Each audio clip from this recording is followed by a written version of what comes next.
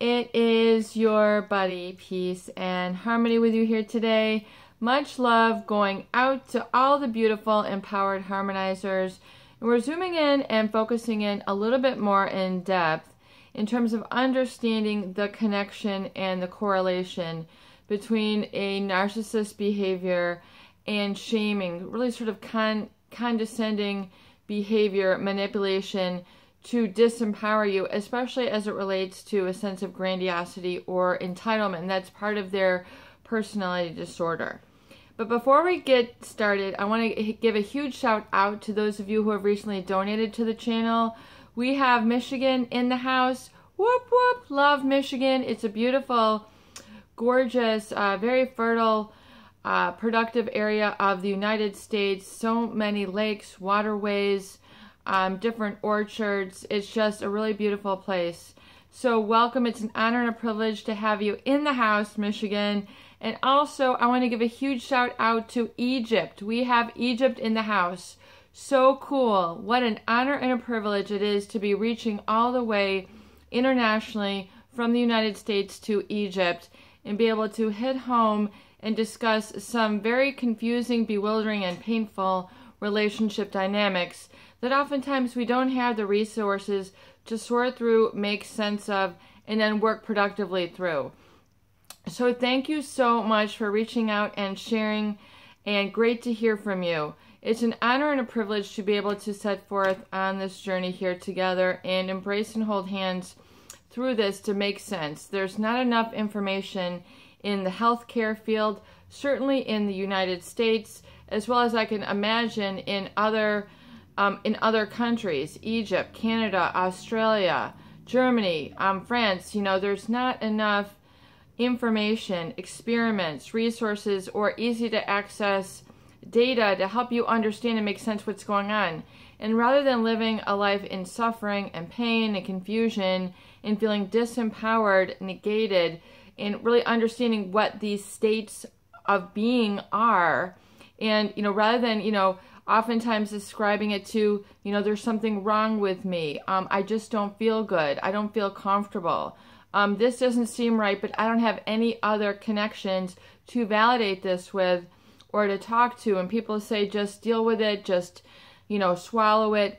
People don't understand it's not an acceptable, tolerable place in life to go through psychological abuse, emotional abuse through relationships with those personality disordered individuals such as the narcissist or the psychopath. So we're going to zoom in and focus in a little bit more in depth in terms of understanding the connection, the correlation between the narcissist and their behaviors, particularly that of grandiosity, entitlement, and how they are then making others smaller, minuscule, minimizing them to the point where they are feeling rendered disempowered. And it is to understand that disempowered state basically means where you're not able to live and embrace your truth, your perceptions, your knowledge, and being able to have that validated.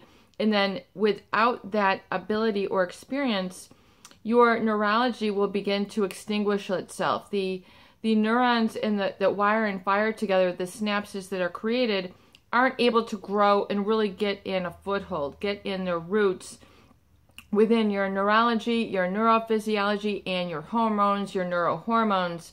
And so without this experience of being able to validate it, these connections within the mind, and then which then flows to your body, the subconscious mind, your emotions, aren't able to really begin to proliferate and grow strong. And you don't have that sense of positive self-validation or positive picture of self, because the feedback from these negative others who basically just want to take others down, it's as if their happiness threatens them, because their happiness is a sense that, they are secure, they are living, they have a truth, or they're calling certain things out that they are finding unacceptable.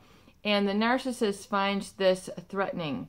It is their insecurity which you are then rendered down several rungs to. So it is they're always wanting to take others down and begin to use the tools of projection, which of course then leads to the gaslighting and brainwashing. It is like planting the seeds of doubt within you, planting the seeds of despair within you, planting the seeds of lack of positive self-regard.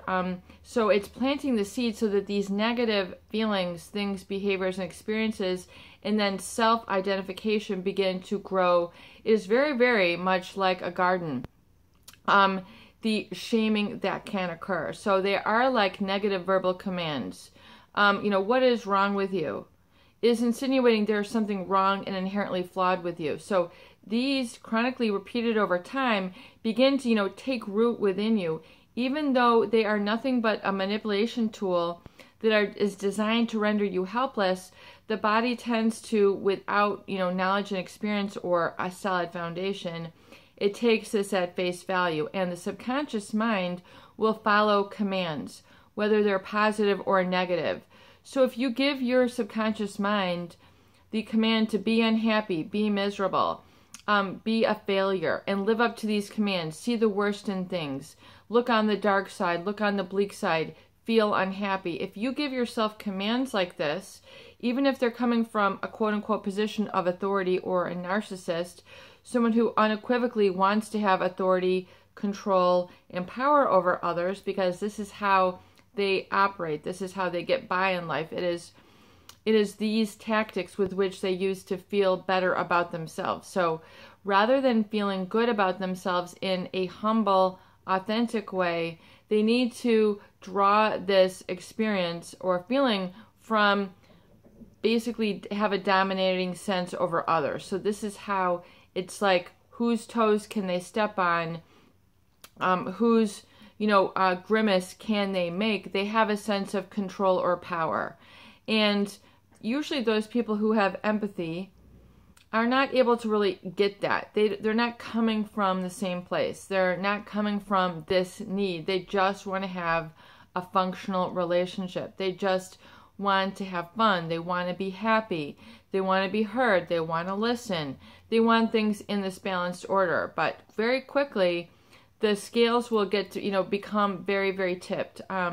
It will become very, very discordant. And so the target, the supply, doesn't know different than to just accept this at face value. And oftentimes there's been a relationship of dependency created where then you've relegated or given into this person and assigned them, a position of superiority, or that they have a talent that is outshining of yours, so that you don't even own your own brilliance, you don't own your own talents, you don't own your own strengths, but that you over idealize them and put them on a pedestal because you've bought into their diatribe that they are the talented, they're the smart, they're the one with the money, they're the male, they're the female, they're the good looking one, they're the smart one, whatever it is that they have, that they have expounded or explained about themselves as part of their narcissistic personality. They're coming from this place, so you must, you are obliged to treat them as such. So it becomes kind of a wearing together, like two rough edges, wearing over, and they grind your edge down. They grind your brilliance down. They grind your own talent. So you don't get a chance to express these. And so the shame that is felt then becomes the disempowered state.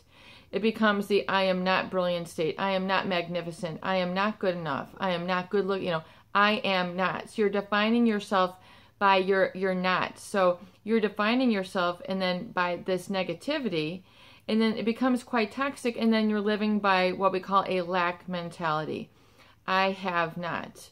And so as you continue to focus on this, then that experience grows, and then you're giving your body, the subconscious mind, to fulfill this. This is known in psychology as the self-fulfilling prophecy. I can't handle, finances on my own. I can't make my own money. I can't be happy independently. And so all these then behaviors then follow up, and then the body is then going to look. It's a universal law.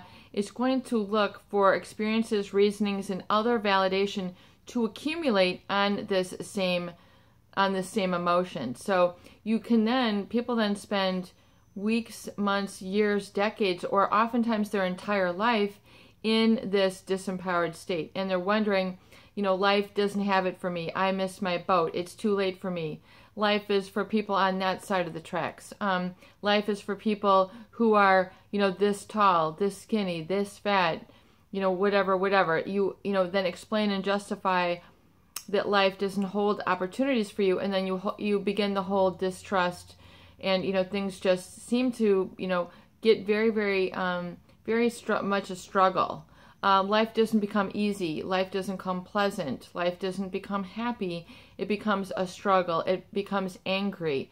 It becomes all these negative, disempowered states: the apathy, shame, depression, the anxieties, and then the neurochemistry then is beginning to build up. And so that's why I talk about the seriousness of it, because especially when this is done early in life, really interesting information on the Joe Rogan podcast. He had a guest speaker, and I think her name is Dr.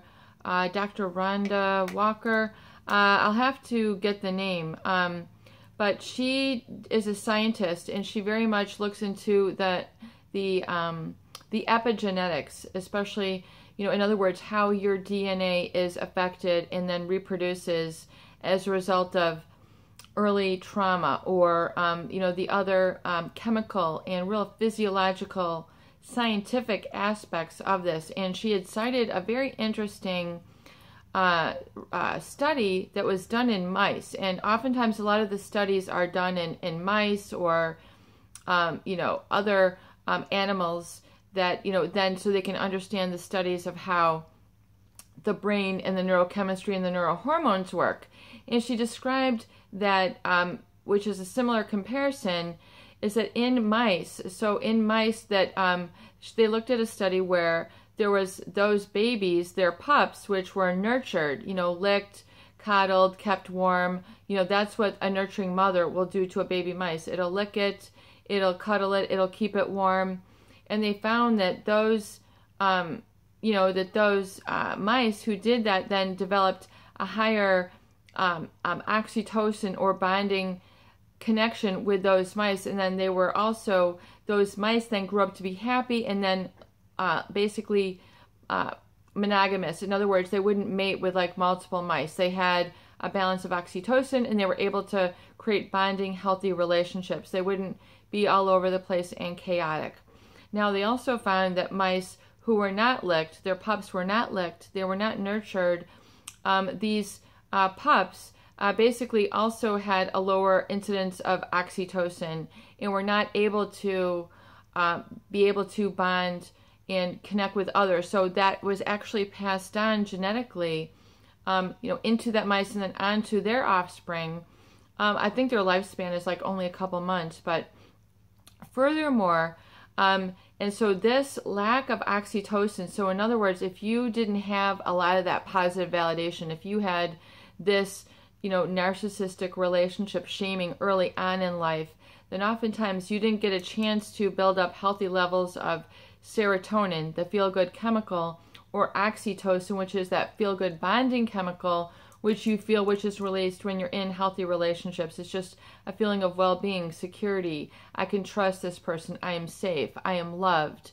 I am loving, and I can love, and I love this person. So that's just part of the bonding process. When you think about people who you've bonded with in a healthy manner, or some people are like, what healthy manner? So you can see how important oxytocin is towards, a bonding, close, healthy relationship.